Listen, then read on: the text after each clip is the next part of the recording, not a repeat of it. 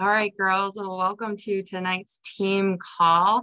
We have Miss Mindy sharing with us tonight, and she's going to be talking about posting, kind of like content, right? Posting and what to talk about in your posts and things like that. And that's something that you guys kind of talked about struggling with and like being creative and where to get ideas from. So she's going to share a bit on that tonight to help guide us a little bit more, maybe give you some ideas to pull from and different things like that. So if you have any questions, drop them in the chat box and we'll be sure to check that before we sign off. Or if she says something that has been working for you, feel free to share that in the chat as well, because the more we can collaborate together and give each other ideas, the more successful we're all going to be, right? So I'm going to go ahead and pass it off to you, Mindy, and mute myself.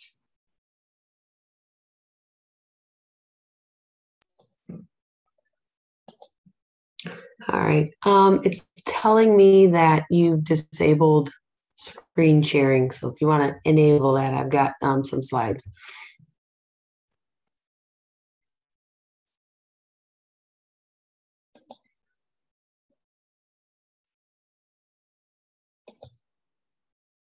Okay.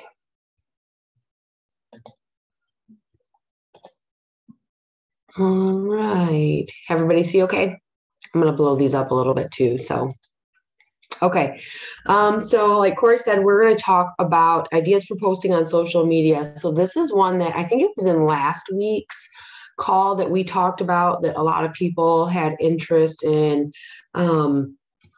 just some newer, fresher ideas or getting re-engaged in posting. And I know that this is an area that I tend to struggle, but it kind of comes and goes. Like I go in, I'll have like a lot of just really good ideas for content and like everything's right on the mark. And then I'll go in like these lulls where I'm like, I don't know what I want to say. I have nothing to say. And it kind of like ebbs and flows for me. So typically some things that I'll do is I will go back to, I've got quite a few like screenshots and things like that on my phone with posting ideas. So I've included some of those in here today and then just some other ideas as well. But those are, I know like what I'll go back to when I'm struggling. So the first is, thinking through like what makes you you. There's been a couple of calls on the National Wake Up Call where coaches will talk about creating like your color wheel. So thinking about like what are the things that you are going to talk about that are going to explain who you are, that are going to help you to attract the people that you want to serve moving forward. So for me specifically, when I think about like what makes up my color wheel, and there's more than just this, but these are some big ones that stick out. I'm a working mom, so I work outside of the house 50 plus hours a week, plus all my mom stuff, plus all my coaching. So that is something that I will talk a lot about. Because I know that there's other working moms out there who are in the same situation that I am as well. I love to meal prep. You guys know I love to meal prep. I will do a lot of posts about here's what I'm making for the week. Here's some recipes. Here's, pictures of what I'm going to be eating, different things like that. And that's one that is pretty consistent for me because I do meal prep every week.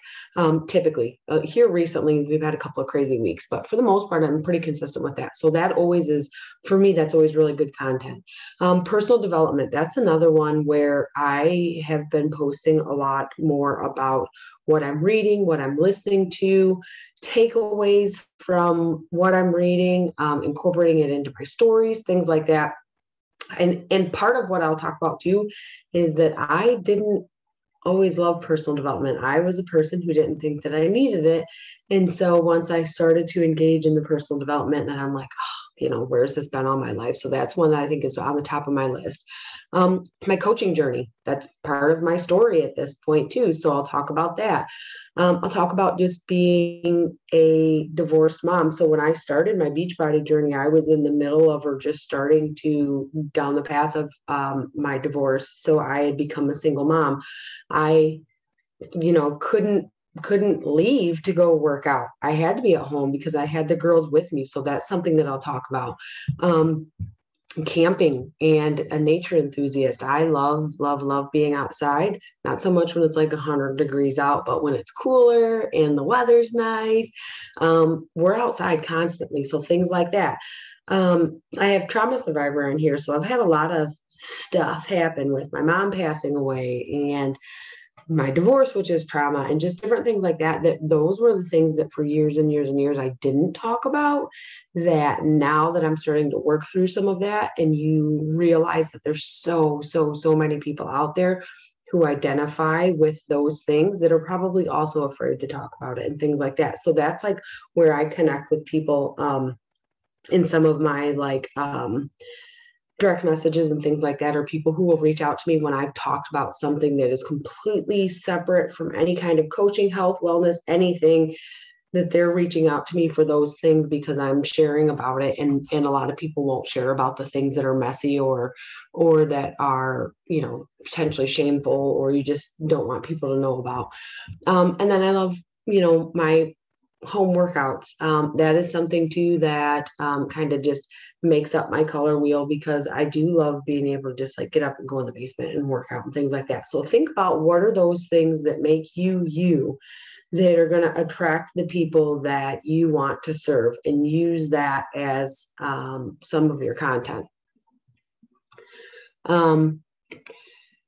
Using prompts or creating a posting calendar. So this is my favorite because especially when I'm in like a dry spell. So these are some snapshots that I took on my phone that I keep. I believe it was a Brock Johnson post maybe a couple months ago, maybe 3 months ago or so. But I was like, oh, these are some really good prompts that, you can go through and just, like I said, I keep them in the photo section of my phone because I've literally taken screenshots of them, and I have a folder on my phone in my, like an album in my camera, that is just Beachbody specific. And like, these are in there. So I will go to this and just pick an easy one out, or one that kind of speaks to me on a certain day. If I'm not sure about what I want to post about for the day, or I don't have something queued up already. Pinterest is another really good one. If you just go into Pinterest and put in like story ideas or post ideas, you'll find lists like this that are just very generic. So you can customize it to anything that you are wanting to share, or that is going to correlate with your story. But you can get an idea. It can kind of spark some interest. So I do Pinterest a lot, and I'll go back to these a lot. But I know we talked about Brock, and there's a couple other people on Instagram also that I follow, that I know Kate's mentioned a few of them that she follows as well, who they're very specific to like creating content and things like that are easy ones to go to. So a couple other ones that I have on my phone that I will go back to quite a bit also. This was, I think, from a Push to Emerald group, maybe about a year ago or so, maybe 9-10 months ago or so. So this is like a really a good one that I'll go back to. And I like let me lay it out for 30 days. And on a Sunday, I'm going to do this. On Monday, I'm going to do this, because that helps keep me from just kind of blanking on a day. And it gives me that structure. Like, I am a structure person. So having a calendar like this laid out ahead of time, for me, takes so much of like the anxiety and just like the anxiousness away from thinking like, oh my gosh, what am I going to post about today? What am I going to do today? And then this also helps too when it comes to the picture piece of it, because like, this is a really cool one that says, here's what the photo would look like, and then here's what the caption could potentially be. And I am one who likes to take photos in batches and have them available to go back to, versus potentially taking like a brand new picture every day, because I don't always get ready every day. So I like to have a nice picture where I've maybe put a little bit of makeup on or done something. So I will batch some photos. So if I have something like this that's in front of me ahead of time, that I know I'm going to want a picture of me, just with my family, or in some clothes, because it's going to be a non-scale picture type picture or something like that, then I can kind of do all that ahead of time and have a few of those queued up as well. But this is one I go back to a lot as well. And then this one's a little bit blurry, but this I have saved on my phone as well. And it was from a group that we did, and I don't even remember when. Corey, I think you shared this one a while back that I saved to my phone, but it is specific to coaching. Sorry. I have sinus infection and it's draining and it just makes me have a dry cough. But this one's specific to coaching. So there is a lot in here that is sharing. And again, it's your story, but it's giving you prompts for sharing your story that are specific to coaching. What does my life look like now? What is my free time? Any kind of financial transformation, sharing, here's where I was in the beginning versus where I am now, and this is how I got there. Like, that's always a really good prompt, and it can be anything, but in this particular case, it's coaching specifically. So this is a really great one. But again, these are things that I keep them on my phone, so they are handy. So if I have a day where I'm like, oh my gosh, I don't know what I want to post about, I can go back to these and just start reading through, and I'll find the one that speaks to me or the one that clicks with me. And then that's the one that I'll go in and start to create content on. Also, so think about, what are some questions that your followers may have? I know that in stories, it's really easy to go in and put a question prompt in there and, let people ask questions. But there are times too where, you've got people that are following you that you're maybe chatting with in your direct messages. And I've had quite a few of these where I've had people who I've talked to that eventually became clients who were just asking me specific questions about my story. And I'll think about that, like, okay, if this person's asking me, I'm sure there's others out there who are thinking the same thing. So I try to keep that in mind when I have newer clients or newer contacts that I'm just starting to reach out to. Like, what kinds of questions are they asking me specifically about my story or about my transformation? Because I'm thinking if they're interested in that, there's probably others that are too. So the one I get a lot is, why did I become a coach? And then my transformation, and not necessarily always the physical. I'll have a lot of people, and again, because they're reaching out to me for some of the things that I post that have nothing to do with it, but just have to do with finding strength after becoming a single mom or things like that. Those are the things that people want to know about. So I kind of relate that or weave that in to say that's part of my transformation, and the physical part of it is a huge part, but like the mental and the emotional and the just becoming more health and wellness focused with my entire mind and body is a big part of that. So thinking about those things. And then journal prompts is another really good one too. And again, I'll go on Pinterest a lot, but there's a lot of really good Pinterest boards that talk about journal prompts that will kind of get the skids greased a little bit on, what are some things that people probably have questions about, because it almost kind of makes you do a little bit of soul searching as well. There's a lot of good sites there for journal prompts. Oh, another fun one. So what are some favorite things that you've learned along your journey? So these ones are really good for if you just want something that's a quick one, or you've got a really cool picture that you want to share maybe. So what are some hacks that you've learned along the way? What are some how-tos? And the how-tos are really cool, especially with like a reel as well. So I'll do like a lot of like meal prepping tips and meal prepping, like how-to things. In Instagram, I will make it a reel with the video and then maybe a comment. And then in Facebook, I might put that same video or maybe just have a couple of pictures that I used for the reel. But hacks, how-tos, favorite recipes is another one. So if you're struggling for content one day, or you maybe you have a new recipe that you tried that you want to share, like those are things that your followers are going to like and are going to relate to, and are really good content to post. Favorite personal development, like I mentioned too, I've been doing a lot of different things with different books, and some of it's a little bit more in depth. So I haven't posted a whole lot on this most recent one, but I'll post about like, what are some things, quotes out of personal development books, or, I read this and it made me feel this way, and put those things in there.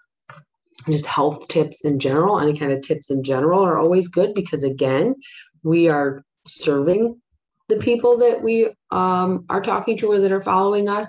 So any kind of tips and things like that are great. Motivational quotes, those are easy ones, especially in a morning post to put out there first thing in the morning to kind of help motivate myself when I'm looking those up, but then also like someone else who might be checking in first thing in the morning. So those are all really good, easy ones as well. And then this one, we have in one of our group texts, I talked about this. I find a lot that when I am driving in the car, for instance, or maybe I am in the shower and I'm thinking about something that I read or thinking about something, or when I'm, in the kitchen doing the dishes, and I get a spark of inspiration for a post or maybe even a string of posts, but I don't necessarily have the time to stop and write it down or have the time to even like start typing it out in my phone because I'm driving or I'm wet or whatever it is.